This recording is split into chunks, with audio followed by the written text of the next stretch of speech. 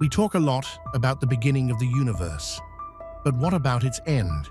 Right now, space is not just expanding, it's expanding faster and faster thanks to something we call dark energy. If that keeps going, the most likely fate is the heat death. Galaxies drift apart, stars burn out, black holes slowly evaporate, and the universe becomes a cold, thin fog of particles with almost no energy left to do anything interesting. Another, more extreme idea is the Big Rip. If dark energy gets stronger over time, it could one day tear galaxies apart, then star systems, then even atoms themselves.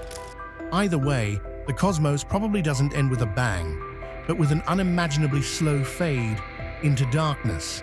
So which is worse, a sudden rip or forever frozen silence?